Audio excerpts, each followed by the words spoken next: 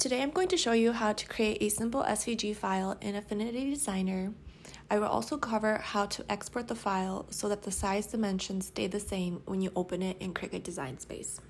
We will begin by creating a new document in Affinity Designer, and I like to set mine up to be 12 inches by 12 inches because that's the size of a Cricut mat. And then the DPI, Affinity Designer, will automatically default this to 300. However, you will want to change it down to 72. If you leave it at 300, you will still need to change it down when you go ahead and export the SVG file. So you can take care of it now, or you can do this at the end. And then also for the document units, I'm going to be using inches.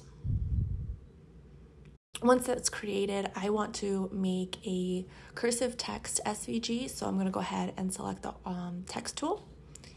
And I'm going to use the word coffee. And I would like to make it in, like I said, a cursive font. So I'm going to find one that I like.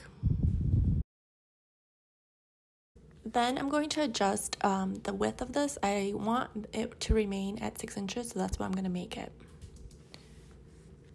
So now that's done. And basically you can stop here. However, this coffee is still a text. It's not considered a vector. So what that means is when you go to export this, it will cut each letter individually. And I want it to cut as one. So I'm going to make a copy of this. I'm going to leave that coffee on top as an example. And then the second one, I'm going to change to pink. And this one, I'm going to want it to cut as one unit. So to do that, I need to convert this text into curves. So I'm going to go to the Convert to Curves button. And once I select it, as you can see, it has grouped all the letters together. I need to ungroup those. And then I'm going to add them together as one piece. So right here, if you don't add them, it's still going to cut these letters individually. But by adding them, it will cut them as one piece. So there you go. Basically that is done. So the first one on top is going to cut individually, each letter, and then the pink one will be cut as one unit. So we can go ahead and export this. You're gonna go to File, Export, select the SVG tab. Raster DPI, you ignore, we're not rasterizing anything. This is all vector. So that can be as is, and then what we want to select is export text as curves for font independence. And then the other two things we need to do is we need to go to more, and there are two things in here that we have to alter so that we keep the size of the coffee.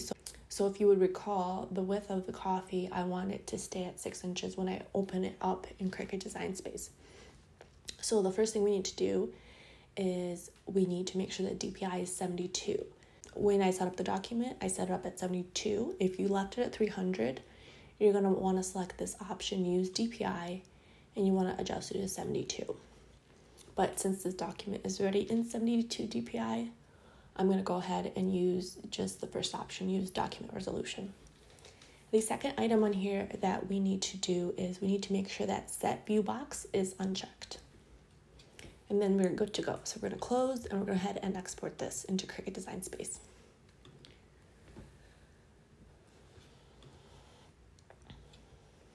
Open up Cricut Design Space and go fetch that file. There it is, open, boom, looks good, upload it.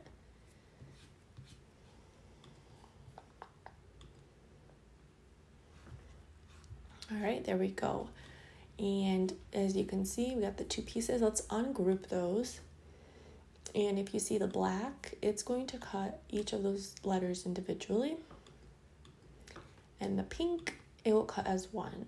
And if you pay attention to the size stayed the same. It's still 6 inches wide, how we wanted it. So that's the difference between still keeping the text. It's not going to cut in one piece. It's going to cut each letter individually, and then converting it to a curve, it will cut it as one unit. So let's do another example of maybe adding a little bit more of an element to this. So I want to add a shape. I want to make an SVG with a shape. So I'm going to do a heart. And I'm going to make it pinkish. And a little bit bigger. And I want it to be about 8 inches wide.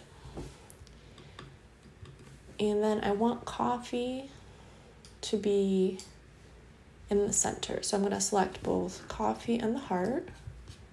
And I'm going to center it horizontally as well as vertically.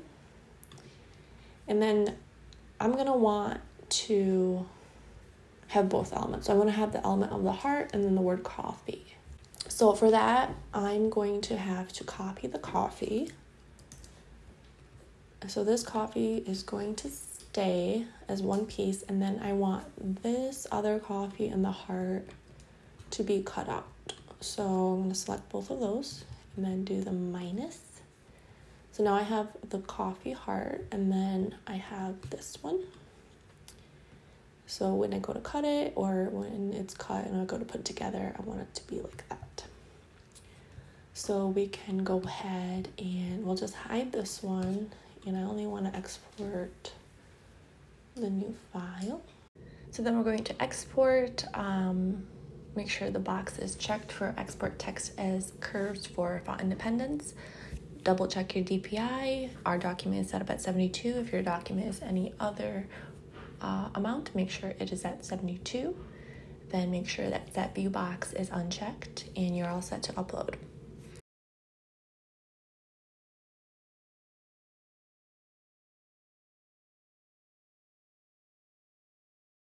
As you can see, it uploaded the way I wanted. The size is still 8 inches wide, so it did not change. If you like this kind of tutorial using Affinity Designer and Cricut, please like the video and also leave any comments you may have or questions below. And until next time.